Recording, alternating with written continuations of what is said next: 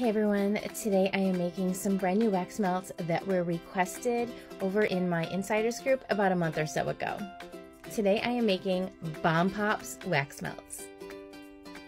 So first I am pouring the red wax in the bottom of each mold. After the red wax had set up but wasn't completely hardened, I am adding my popsicle sticks. And then I am pouring my white wax.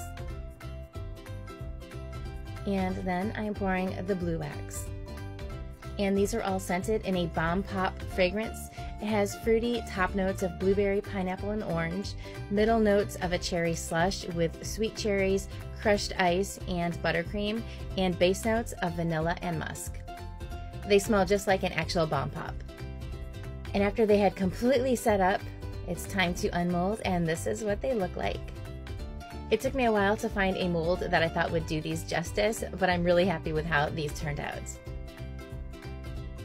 These are packaged in my window boxes, and you'll receive 2 Bomb Pops per order. And because they are full size, just remember that you will need to cut these into smaller pieces and place a smaller piece in your wax melter at a time. Please don't place the entire thing on your wax melter because it will overflow. These will be available in my next release, which is next Friday, July 14th, but in the meantime, you can add these to your wish list at eartherella.com. Thanks so much for watching.